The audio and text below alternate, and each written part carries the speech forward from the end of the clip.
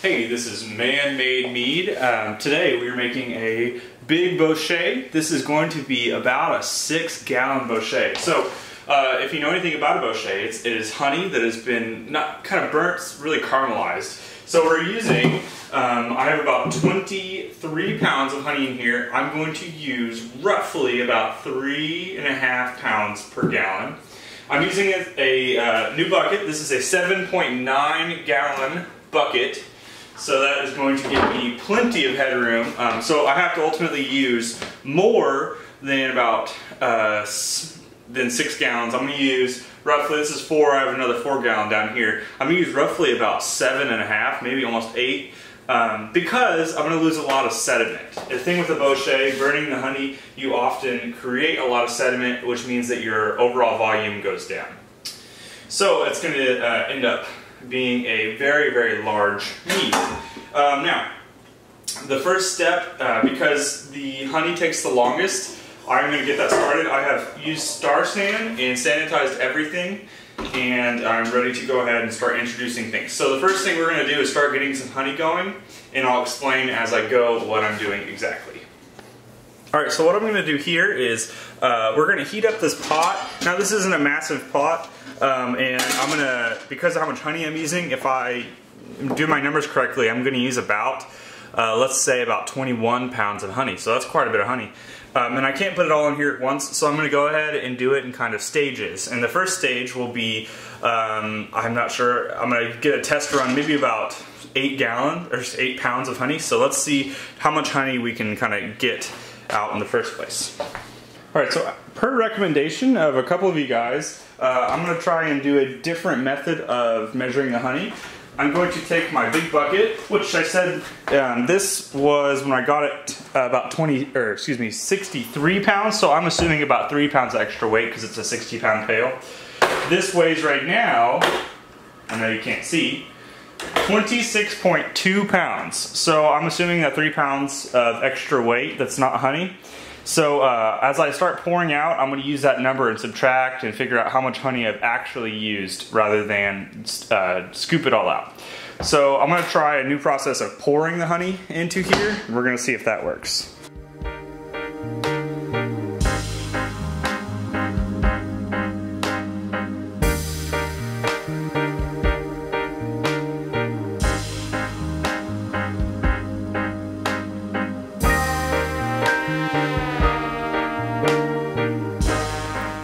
Okay, so I've just poured all this honey in. This is about 15.4 pounds of honey. I went ahead and measured my bucket again, and so I got 15.4, which is good. I'm at a good point to start here. So we're going to go ahead and turn on our heat. Nothing too high or too crazy right now. And as this gets going, the thing that's tricky about a Bochet is you got to be really careful about not burning yourself or getting or bubbling up. So what I'm going to do is control it as it goes, like I said, not too high heat, and as I get going I'll cover it, make sure there's no crazy bubbles flying at me.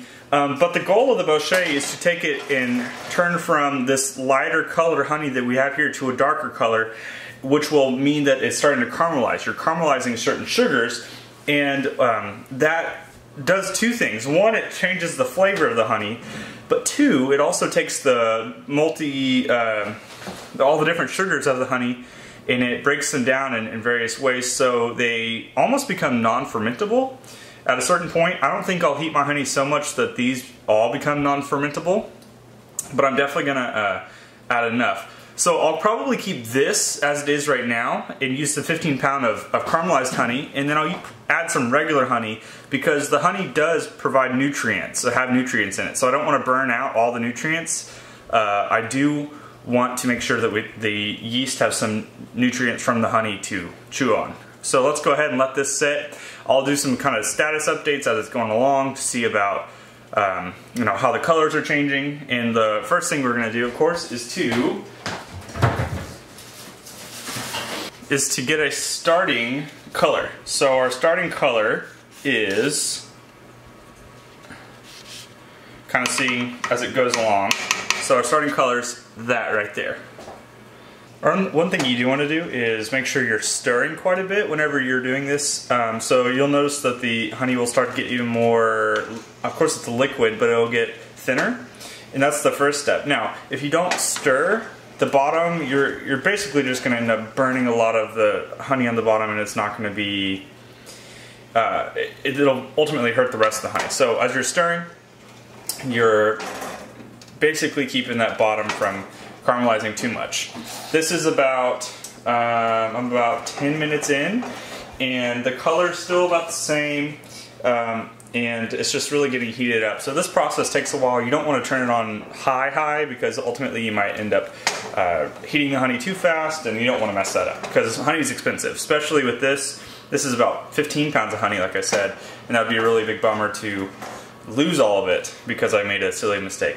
So I'm using a wooden spoon because it's easier, it won't melt in the high heat.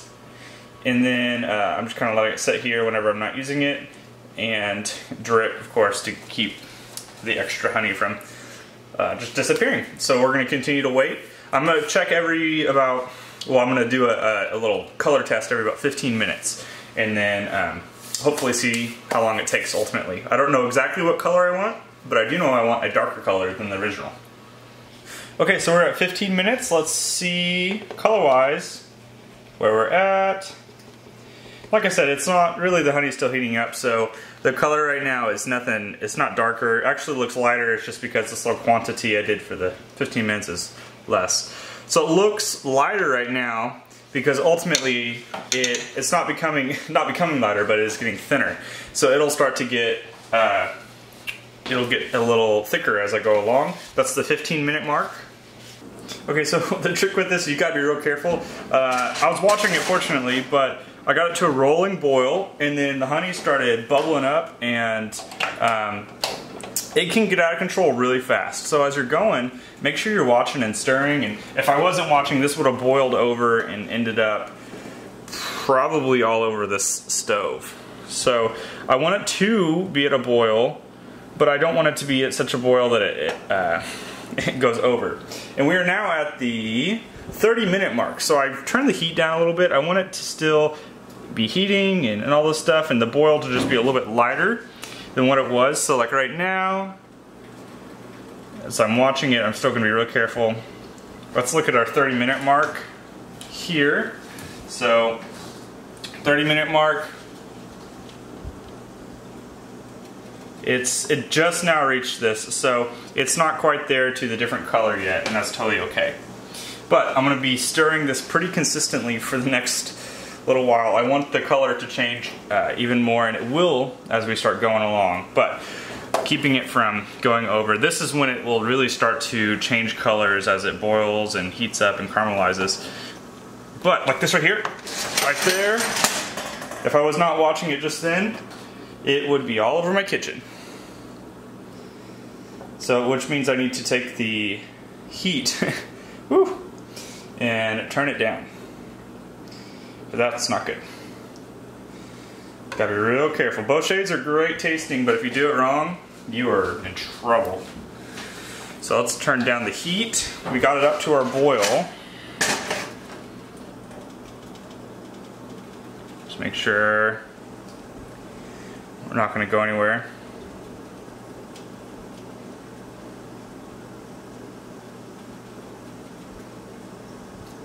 And really, it's nice if you have a big pot,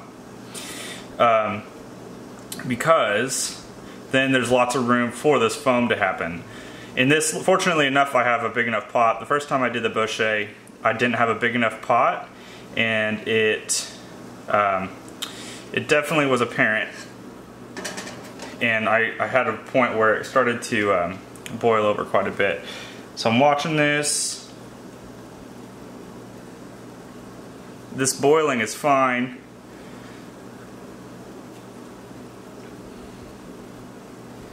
I want to go ahead and pull it off. Turn the heat down even more. Do a quick stir. Oh! And stirring is important. And you want to stir slow, because then if you don't, then you start to get lots of bubbles, lots of foam.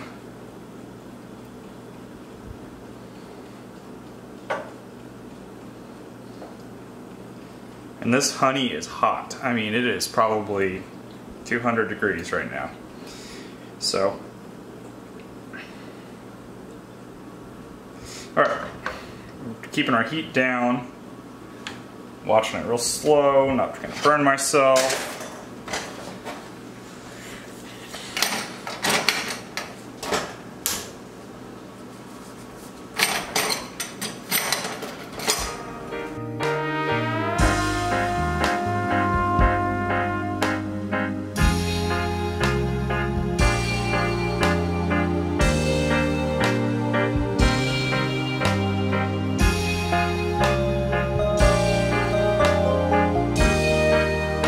So this has kind of turned into a game of watch it almost, you know, start to heat up, boil all the stuff, and then pull it off.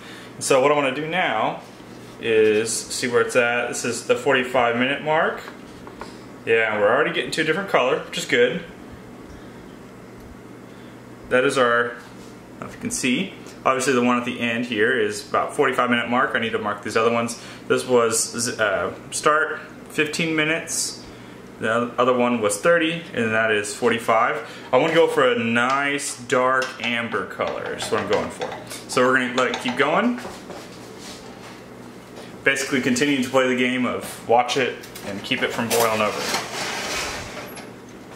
Okay, we're at the hour mark and still playing the game of taking it off, bringing it back on, just trying to make sure that it doesn't boil over.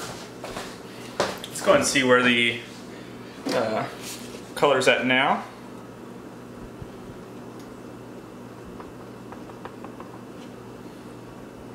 So we're getting a little darker, just a shade darker from the, I'm starting to show this exactly without tilting all over. So we're just a little bit darker than the 45-minute. I want to get even darker than that. So I'm hoping that it'll be within the next about 30 minutes that I get it to the point. So let's go for another 15 minutes and I'll check back in a second. Here's the hour and 15-minute check, or 75 minutes as I put here. We are getting even darker than before. Kind of tell. Working our way through the system. I can't really turn it too much, but show you as we're going along. Here's a little picture of the plate currently. I'm gonna go ahead and keep it going. I want it to get even darker, and I can tell I've tasted it a couple times compared to the original, and it is getting a kind of a warmer, darker, roasted taste. I kind of like it. So we press on. All right, so we're at an hour. Let's get a quick little sample of this. Definitely darker. We're now that last little wheel, making our color wheel.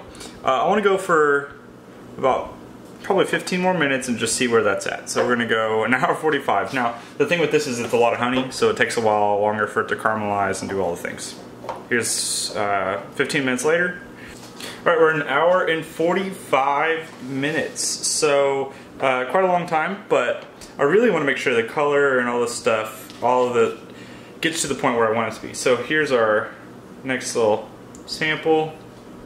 Now it's a little bit hard to tell because of the bubbles, but if you look closely, I mean, you can really tell on the camera, you know, our starting point as we're getting darker. I believe this is the point where I want to stop. Now I'm going to let this sit just like this. It needs to cool for one. You know, this honey is hot, really hot. So I'm going to take it off the heat.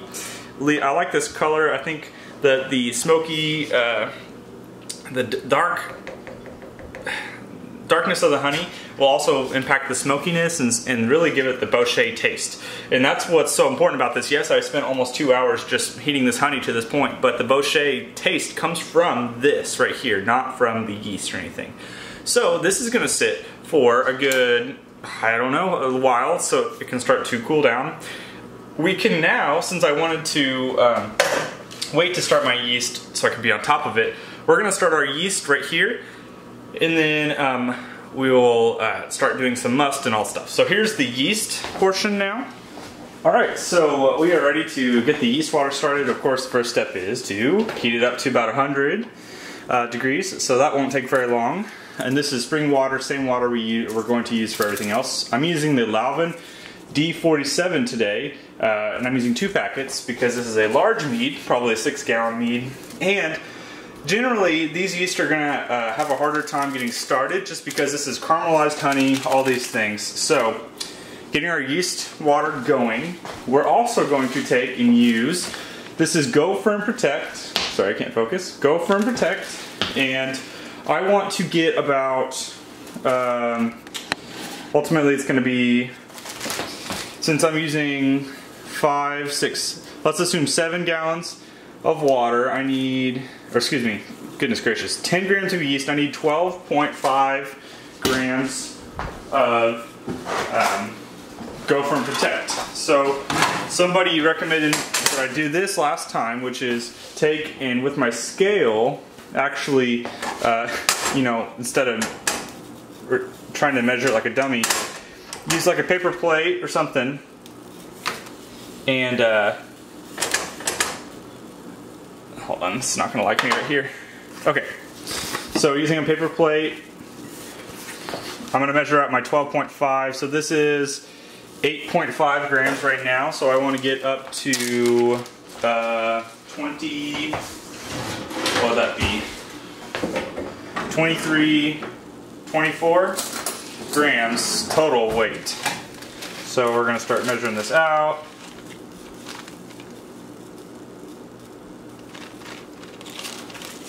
Let's try and do that. Side of this baggie. 24 grams is what we're shooting for. This is way easier, way smarter. I'm glad they recommended this. Alright, so that's 24 grams of weight, which is my 12.5 total. Now we're going to add this straight to our water. This will help the water be prepared for the yeast. It gets some nutrients mixed into the water, so as they are trying to rehydrate, they are also integrating their own nutrients into their cell walls, and it just gives them greater life. So we're going to mix this in, and then we wait for it to get to 100 degrees. The thing with GoFerm Protect is you really have to mix super well. It does get kind of clumpy, and while the yeast will start to attack the clumps, it helps them where they don't have to work as hard to attack the clumps. So I'm going to stir this up and try to get rid of all the clumps, and then wait for it to get to 100 degrees. Alright, we've reached our 100 degrees. We're ready to pitch our yeast into it. This is the rehydration temperature for the yeast. Using 2 D47s, like I said. And I'm going to let the temperature slowly drop as they rehydrate, and that will actually help the yeast out quite a bit, because these are dry yeast, and dry yeast have a different process than just your generally, you know, like your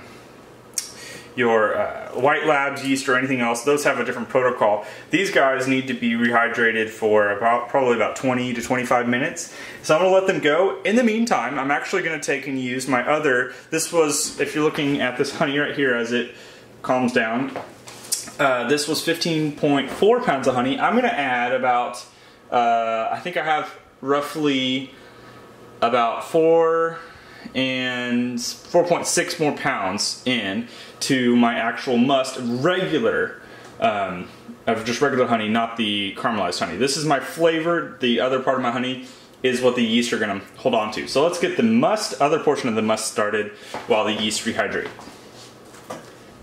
Alright, so I'm going to use the same process. I need 5 pounds of honey, about 5 basically. So this right now weighs, if I'm not mistaken, 10.8, so I'll need it to end at 5.8 pounds. And so basically I'm just going to pour out some and then weigh it, and pour out some and weigh it, and kind of do that, so I can have a more accurate measurement of how much I'm using. So let's try to get about 5 pounds, assuming that's about half of what's in here. I already put a little water at the bottom. We'll see if that's about... Now this bucket did weigh a couple pounds, probably 2 pounds, so there's going to be a little bit left in here, probably enough to make a hydromel of some sort. So I might just keep the bucket and just throw some water on top at some point and make a hydromel. Alright, so now let's see how much this weighs. We need a lid, of course. 6.8, hold on, let's see. 7.4. 7.4, so we need to get even more out. We wanted to get to 5.8.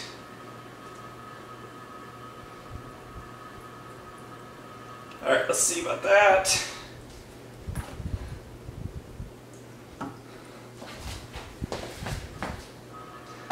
We are now at, let's see, I don't even know if it'll register at this point.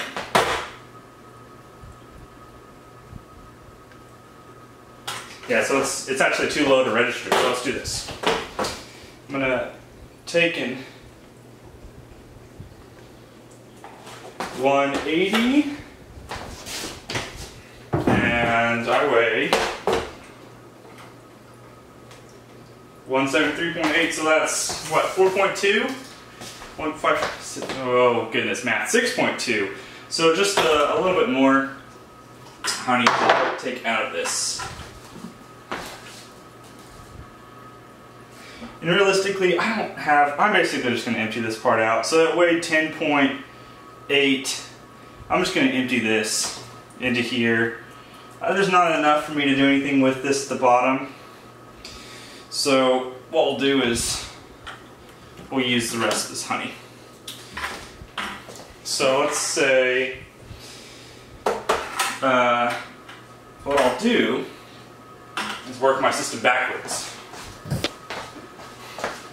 I'm actually going to add water, into this bucket real fast. This is the honey bucket. And get all the honey out of it, measure it to see how much the bucket itself weighs. And then kind of go from there. So here is some water, room temp water.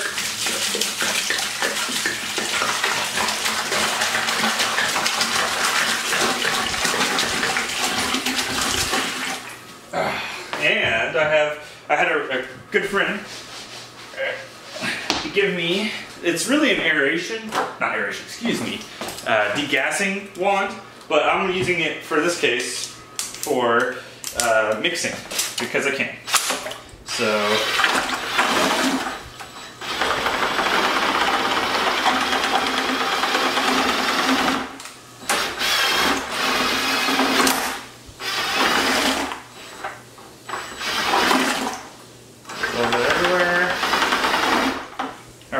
now, I want to also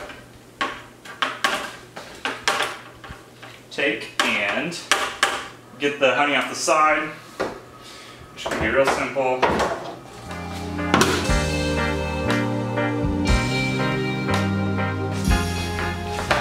Here is our must from this. We're going to add it straight into here. Alright, now let's see what the bucket itself weighs. Now it's empty. It weighs, doing this dumb, this is a 10-pound scale. Let's see. Now the problem is I can't see it.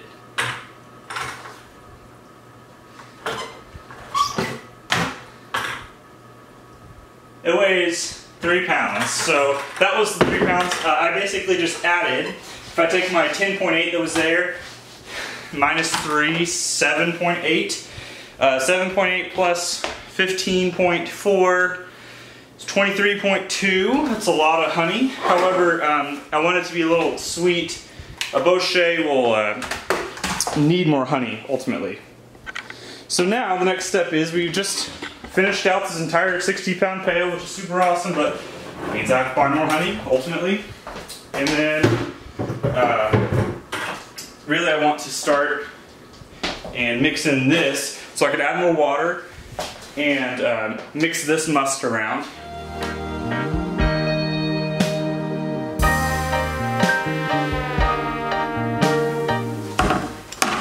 Alright, I'm going to safely assume that that's pretty mixed up. I mean, I've mixed it quite a bit.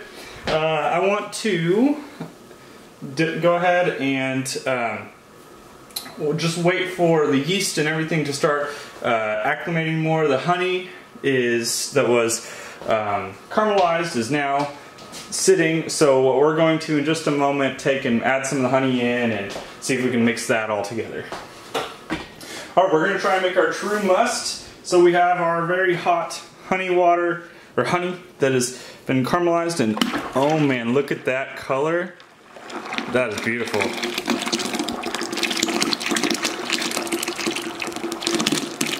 And I anticipate I'm going to have a lot of sediment, which is totally okay. But there's all of that. You can see in the inside here. Man, that color is super dark. I'm excited for that. Now we want to add some more water so we equalize it all out. There's some more. Oh, we're getting everywhere.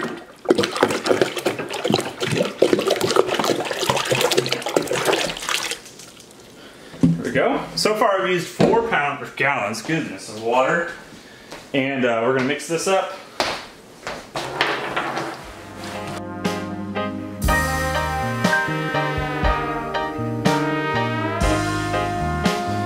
So now I want to ultimately add some more water on top of this. I'm going to open up my other container. I wanted this to be, like I said, about a 6 or 7 gallon. This is a 7.9 gallon container, and it's almost full because there's so much honey I added, and there's a lot of water, of course, but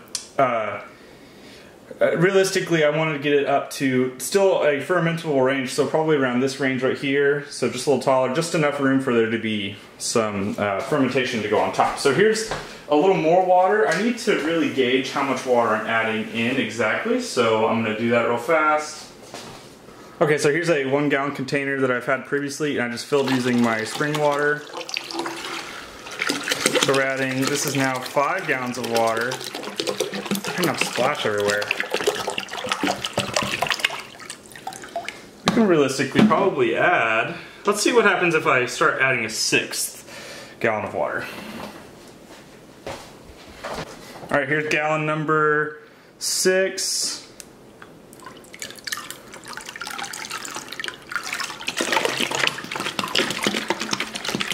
We're gonna stop right there, because we gotta have room for our yeast water. All right, now this is a very full container, and with the yeast water go on top, there's still room for fermentation to happen. I wanted to fill it up pretty full.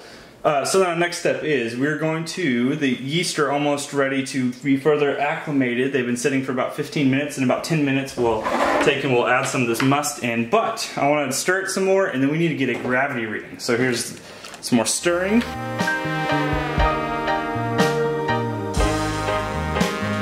Alright, it is time for a gravity reading. So let's see where we are currently at with this huge batch. Looks like we're sitting at about 1.105. Yeah, about 1.105. So if I'm looking at my numbers, that means that I have a possibility of about, wow, that's perfect. That's about 15%. So the D47 will ferment out to about 14%, leaving that residual 1% sweetness. Now, I'll talk about this in a moment, but there's something special about a Bochet that's different than the rest of every other mead we make, and I'll talk about it in just a moment. Alright, so we are ready to go ahead and start acclimating our yeast to this new must. And so what I'm going to do is I'm going to add some here. And then ultimately, there's no way I'm going to add this yeast water into the mix of everything.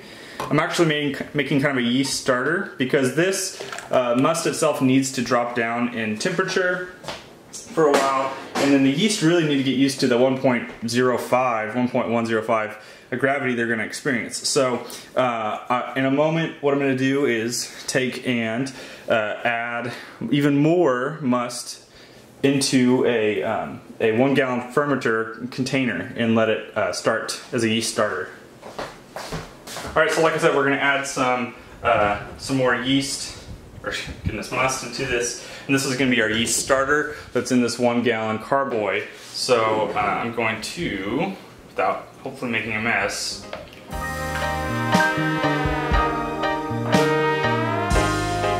Alright, so I've put some must into here. I'm not too worried about the yeast getting scared because this is only about 80 or 89 to 90 degrees and my yeast water will be just fine. So I'm going to actually pour my yeast water in to this container now.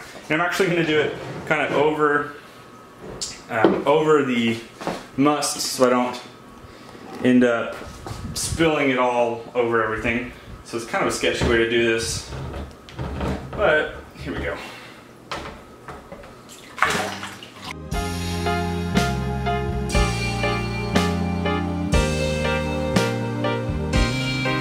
Okay, so now I have my 7.9 gallon fermenter ready to go, and this is my yeast starter with some must and the yeast in it, and that's going to sit.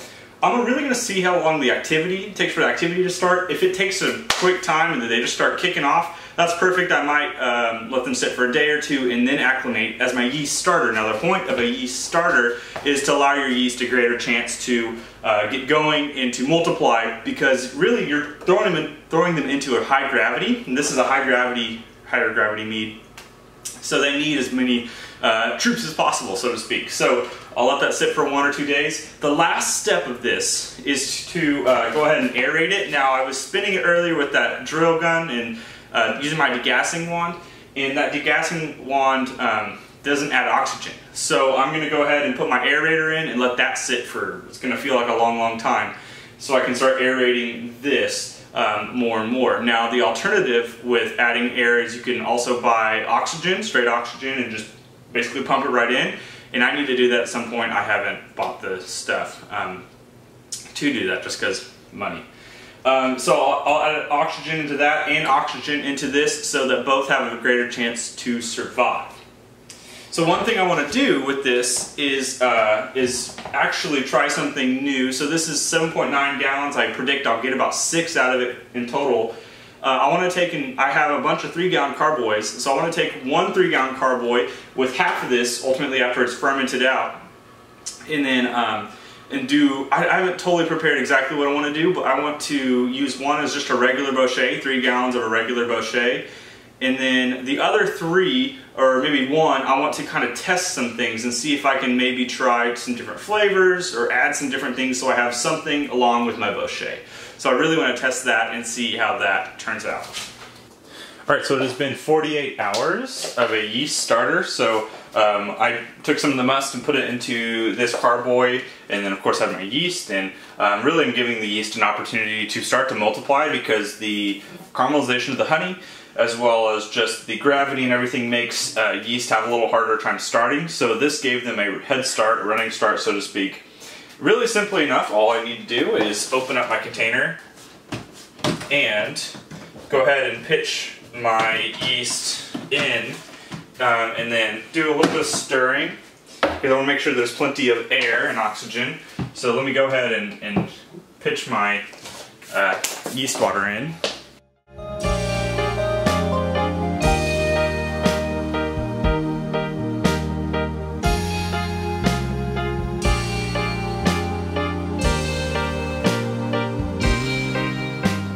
I'm also using a staggered nutrient schedule with this, and so I want to go ahead and add my nutrients in right now. I've got a little baggie that I've created.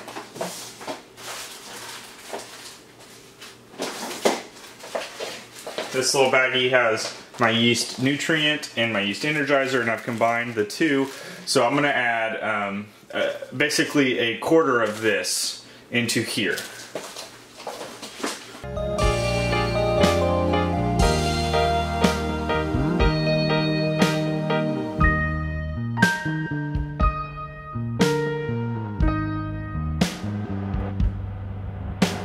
So now this is closed and ready to sit for a while. I want to make sure, of course, my airlock doesn't end up getting filled with a bunch of stuff, so stick it in just enough. This is pretty close to the top, and that's okay. There's still room for fermentation, but this part is done now. The yeast has been introduced and it's ready to sit and hopefully kick up with fermentation. So now the next step is to go ahead and put it back into my little my refrigerator here, so it can ferment at about 60 degrees because the temperature range is 59 to 65 or 66 for the D47.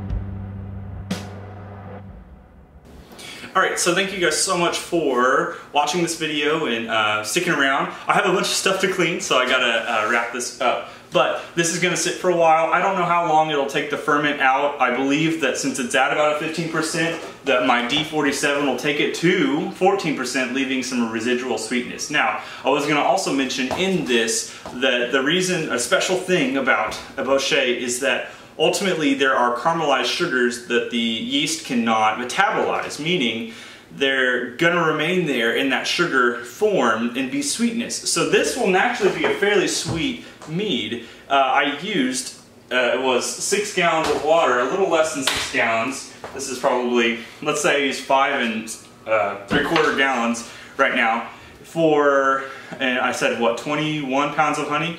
What was my math? 15.2, 7 point something, like 22 pounds of honey. So that's quite a bit of honey, 4 pounds basically per gallon. So that's a lot of residual sweetness, and I'm okay with that. I like a sweet Bochet, I like a sweet mead, and I like, you know, we'll see how it ultimately pans out. But those caramelized sugars are really what makes a Bochet unique in the color, and that it's just a very nice flavor, and I enjoy it quite a bit. But if you enjoyed this, feel free to subscribe down below. There's a little bell you can hit and you can be notified about future videos. I have a bunch of links down below, a Facebook, which we have a great community going on there, so go find me on Facebook at Man-Made Meadery, a Twitter, a Instagram, and then a Patreon. So if you want to support me and help me be able to buy things to continue to make mead in a better way, that's there, and then of course PayPal. So all those things are really helpful for me and help me keep the channel running and continue to make more meads and grow as a creator. But other than that, I'm super excited for this mead. I wanted to make a big Bochet for a while. My last one was 1 gallon. This one is almost 8 gallons, so that's pretty cool to be able to make more. Unfortunately, I depleted the last of my my 60-pound honey bucket, so I'll have to do something about that in the future. I don't know just yet what I'll do, but regardless, there will be more mead videos to be made in the future. So thank you guys for watching. See you next time, and I hope you have a wonderful day. Bye.